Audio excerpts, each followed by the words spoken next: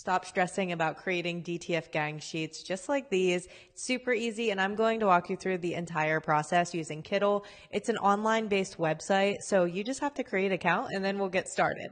If you're ready to utilize DTF prints, make sure you're subscribed, hit the notification bell, and we will just get right into it. Today we'll be utilizing Kittl, which is an online-based website that you can kind of do all of your designs. They house a lot of options for you, especially if you are a beginner. They have endless amounts of templates, tools, including different videos that you can even go in and learn from other creators. If you are a beginner, I highly recommend because they give you a diverse range of options to choose from, but it's also super easy and beginner friendly. The first thing that you're going to have to do is set up an account. There are paid versions and a pro version, but either way, just start with the free version first. You can sign up with your Google account or Facebook or any way that's going to suit you. I will say if you would like to go with the professional account, which unlocks basically everything, including the AI features, you can save 25% on your first month using my code KayleeTT. At this point, you'll be signed up. You'll be into your account and you will see in the top right-hand toolbar, new project. It usually opens about 20 by 20, something like that. I always start in the top left, changing out my description. That way I know exactly what I'm looking for if I need to go back. This white box in the center is your artboard. And the cool thing is you can really change this to any size. It's super easy. And the way that you can drag and drop it is my favorite feature here. But we're going to go over and change this to 22 inches in width because when you're ordering a gang sheet, they're 90% of the time coming at 22 inches. And then our height, we're just going to go with 10 foot today, which is 120 inches. And when you're ordering gang sheets, you are always ordering in the height, which is like your roll. At this point, you are ready. And this is your quote unquote gang sheet artboard. This is going to look the exact way it comes in as the way that you are designing it. So I like to take a moment, back myself out, and be able to see the entire artboard, just to kind of give myself a visual. At this point, we are ready to add our artwork. And the neat thing about Kittl is they have a bunch of pre-made templates, artwork, graphic designs. All you need to do is look them up. And they're not generic like some of the other sites. There's a lot of different web designers that come on here. There's challenges, endless amount of things, which is why they have some really neat graphics. If you click on that left toolbar or just hover over, it's going to open with a bunch of options. And then other templates, you are going to see a bunch of different templates. Logos, t-shirt, hoodie designs, and it kind of changes too with the season, so you may even see a Christmas or a New Year's. But today, I'm a big fan of uploading my own artwork, so we're going to go down to the upload button, and you'll see that these two graphics I'm already choosing to work with. I've already came in here and kind of played around before I built the video, but I am going to show you how to upload those. So at the top here, it shows you a couple different files that you can upload. Always make sure that they are high quality and original graphics. We should never be saving an image from like Google and then uploading it. The quality is going to be very poor, which will translate over to your prints. These do take just a moment to upload, but once they're in there, you are ready to grab and go. Simply click your design and it will appear on your artboard. We'll start with one first, and we're actually going to do two separate designs just to show you that you can mix and match here. It doesn't all have to be the same design. Now let's imagine we're putting these on adult size shirts. So over here in the right-hand side, I want to resize this. A good rule of thumb for, let's say, medium to even 2X is about 10 inches in width. So I'm going to resize this, and as you can see, it automatically resizes the height as well. 10 by 10 will work perfect for this. So it's time to get into building our gang sheet. And this is actually super easy. If you've seen my other videos, the process is pretty much the same no matter what software you are using. You're going to start by placing your first graphic all the way at the top hand corner. And for 22 inches wide, you can usually always fit 2 across if you're using an adult size shirt. Now, if they're smaller or children size, you may even be able to fit more.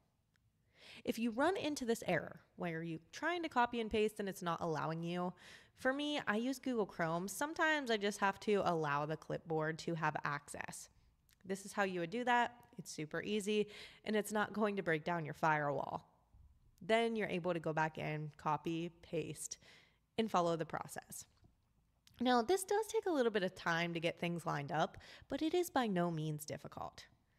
Copy and paste, putting these right next to each other, and they don't have to be perfect because we will be fixing that later in the video. Just get a rough idea. Then we're going to copy and paste both of them down to this next section. We're not going to go through here and try to line them all up. Remember, we want to save time, so just be diligent. For today's gang sheet, I am going to do the top half in one design and the bottom half in another design. So let's say we're going to do roughly 12 of this first design. Instead of copy and pasting 2 and 2 and 2, I'm going to grab the entire 4 section and then drag and drop. Always remember where that bottom zoom button is. Sometimes it's easier to zoom in and out throughout your project. That way you get a clear visual of how everything is going to lay out. Another thing to keep in mind, when these come in, you do have to cut them apart. So you need enough space to fit scissors in between, but not too much space that you're actually wasting a bunch of room. I know I mentioned this previously in the video, but if this is your first time working with gang sheets or any type of DTF orders, here are a few tips. Number 1, you can mix and match your designs. You can literally add 100 different designs, all different styles and sizes, or one design, all the same size and style. It's totally up to your creative freedom. Now, the next thing is DTF transfers, whether UV DTF or regular DTF, do not need to be mirrored. They're much more unique than, let's say, sublimation or vinyl transfers. And if you have any additional questions, leave them in the comments or check out my DTF transfers playlist. I think you'll find a lot of learning lessons over there that's going to help guide you through the entire process. And the last and probably most important tip that I can give you is be very attention to detail when you are creating your gang sheet. Oftentimes when you submit to third-party printing services, they are not double-checking your artwork. Me personally, I always order through Transfer Gang, and one thing I like is that they know that we're all humans, so they do a quick double check, and they will reach out and say, hey, we need a different upload, or something's looking a little overlapping here. So make sure that you can fit scissors in between, nothing's overlapping, and everything is on the artboard. If you would like to check out Transfer Gang, I do have their link down in the description below. They have different locations all over the US, so their shipping time is fantastic, let alone their pricing structure is incredible. Okay, back to it. Now, this part is going to help you so much when you get this in the mail. Grab the entire section on one side, the whole right column, and then select Tidy Up. This is going to make sure that there is even spacing between each graphic, kind of making sure nothing's overlapping, and putting them in the center. You're going to do this to both sides. Now let me tell you why. When your artboard comes in or your gang sheet comes in and it's time to cut these apart, if they are all very lined up, it is so easy to just slide your scissors down, making the process so much quicker. Now, one last thing is I like to center my artboard so it gives it a nice amount of borders on each side. And that also makes sure that nothing is hanging off the sides here.